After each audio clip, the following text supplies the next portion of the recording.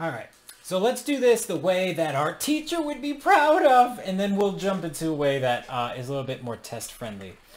Okay, so the way that we want to solve this in class and on the test as well, if this is what your instinct is, because remember, you want to just go for the points. Don't be thinking like, oh, what's the coolest way to get to the answer? Just get to the answer as quickly as possible. And sometimes, though your approach may not be the quickest, your whatever you think of first is usually your best bet anyways. Okay, so with that said, the way you solve this the way we're taught to do it in class is we rewrite this problem here, and what we ultimately end up doing is we rationalize these denominators, and what that means is that we're going to let's just look at the denominator for a second. So let's get this out of the way here. Having a tough time keeping up. So let's just zoom in here on our, let's just pretend that we can't add these together because the denominators aren't the same. Well, how do we make the denominators the same? Well, what you can do is you can multiply each of these denominators by what the other denominator is. So now that they're the same exact thing. But remember, whatever you do to the bottom, you have to do to the top, so that way you're still multiplying by 1 and not ultimately changing the value of what we have here. And so what we see is that we'd have x squared plus 2x plus 3x plus 6. And that's in our denominator. That's our new denominator for this. And then 1 times anything is just itself. And then plus here. And then we know that since we're multiplying by the same thing, the denominator is going to still be the same. X squared plus, well, this comes together to become 5x. So 5x plus 6. I might as well just change that now here. Plus 5x. And then the numerator would become x plus 2. And then our new numerator would be 2x plus 5, which is great. That's what we see in some of these answers. And then our denominator is just going to be this one term here. Remember, when you're adding fractions, you just keep one denominator. You have to just make sure they're the same, which now that they are, plus 5x plus 6.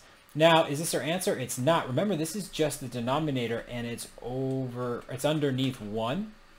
So to color code this and make it a little bit easier, we can actually recognize that this is 1 being divided, sorry about that little mark there. This is 1 being divided by this fraction. So 1 divided by 2x plus 5 over x squared plus 5x plus 6. And which means that if you're really wanting to solve this, it's 1 times the reciprocal of that. Bam, bam. Hacker life. Oh, whoa. All right, I'm already messing up. I got too excited here. Then that would be here. And this would be our answer. Anything times 1 is just itself. So it ends up being this right here. And that is the answer of B. Now, that's a lot of steps. This is a good way to go about it. Really, it is. I don't want you to doubt it. But let's say that we wanted to maybe go a tad hair faster and we're willing to make some estimations here.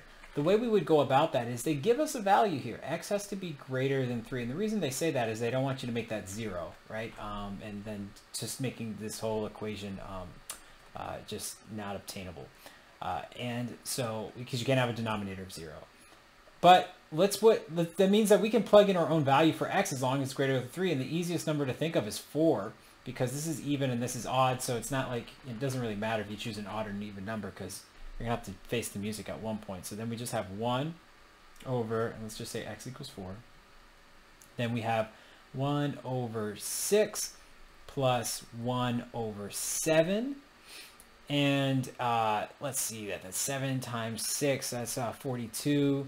And so you have 1, 5. And what we see is that we're dividing 1 by a small number here. Just like, because we're dealing with fractions here, what we can see is that we want to have a value that's going to be easy to work with. So we can just say 1 plus 6, so it's essentially 2 over 6. Let's just say it's 2 over 6, which is 1 divided by 1/3. So 1 is essentially going to equal about 3. This is all going to turn into 3. And so our answer more or less has to be 3 when we plug in x for 4. Well, we can see that c is too big. This is way too big. And the problem with a is that we would end up having a smaller number with 6 plus 5. So that is 11 over 9 plus 15 plus 6. I can already see that it's a small number being divided by a bigger number, which is going to give us a value less than 1. So it can't be a. So here's a good case where plugging in actually kind of works out for our favor and that we can actually guesstimate on that.